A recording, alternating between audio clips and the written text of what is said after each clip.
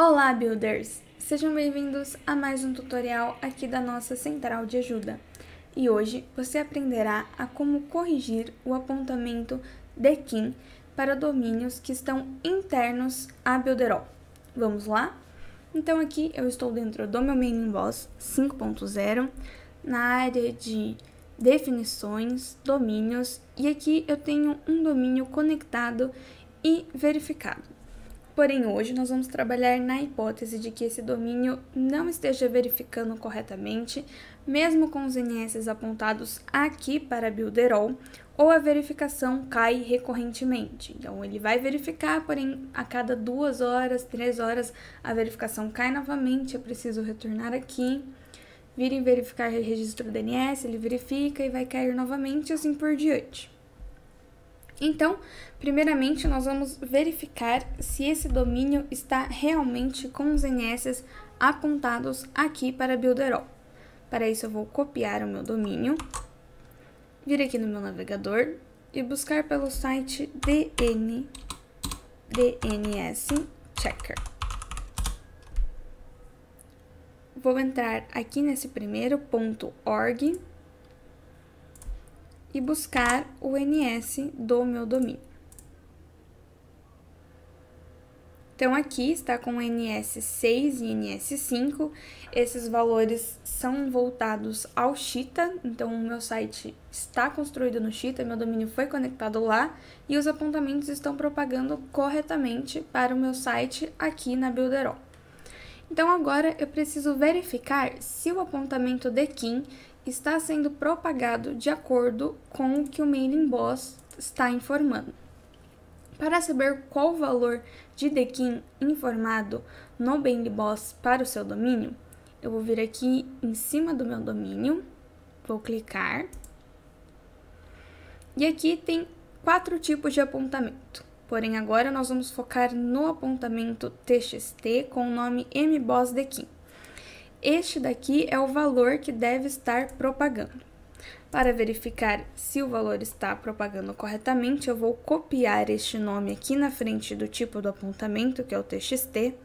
Então, vou copiar aqui o mbossthBQ. Vou colar aqui no DNS Checker. Vou colocar um ponto entre esse nome e o meu domínio. E vou pesquisar no tipo de apontamento txt. Buscar. E aqui ele já me dá o valor que está propagando para o meu domínio do thBQ. Eu vou copiar, voltar lá no mailing boss, apertar o F3, que é o atalho para pesquisa na página, e copiar. Aqui o meu domínio está verificado corretamente porque a propagação do thBQ está de acordo com o que o mailing boss está pedindo. Mas, digamos que este valor aqui não apareça corretamente aqui, ele não indique que tenha realmente esse valor propagado aqui dentro do mailing boss 5.0. Eles não são equivalentes, lembrando que aqui no DNS Checker o apontamento é indicado sem as aspas, e é por isso que ele indica só o valor aqui do meio e deixando as aspas de fora. Tudo bem? Então, digamos que este valor não está propagando corretamente e nós precisamos corrigir essa propagação, este apontamento, e agora é possível realizar esse processo sem a necessidade de acessar o nosso suporte solicitando a correção. Para isso, eu vou deixar aqui aberto o meu mailing boss 5.0, vou vir aqui no meu Office e vou acessar aqui na parte de ferramentas, busca, o gerenciador de DNS. Eu posso acessar por aqui ou, dependendo do seu plano, aqui na parte de aplicativos. Vou entrar aqui na ferramenta.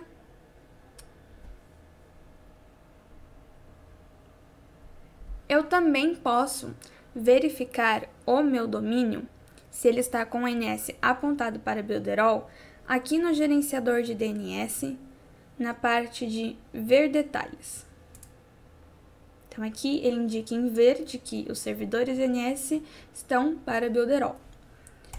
Vou vir aqui na parte de gerenciar e gerenciar DNS para corrigir o apontamento thBQ. Continuar. O apontamento thKey está por último aqui, ele é o último apontamento, o nome é equivalente ao que está aqui no main emboss, o tipo txt, e para alterar esse valor eu vou vir aqui em editar, vou deletar esse valor, voltar aqui no main emboss, copiar todo o valor, inclusive com as aspas, vir aqui no gerenciador de DNS, colar e salvar. Pronto, a alteração já foi realizada. A propagação dessa atualização desse apontamento pode levar até 2 horas e você pode continuar verificando ele no mesmo site, o DNS Checker. Basta ir recarregando aqui a parte de busca até o valor atualizar corretamente e estar equivalente ao valor que o main emboss 5.0 está indicando para o domínio. Depois que o apontamento estiver ok, basta vir aqui novamente na seta lateral, verificar registro DNS,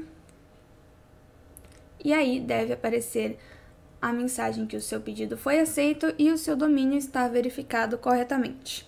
Caso mesmo após essas configurações, essas alterações de configurações, o erro de verificação persista, entre em contato com o nosso suporte através do chat online ou via ticket.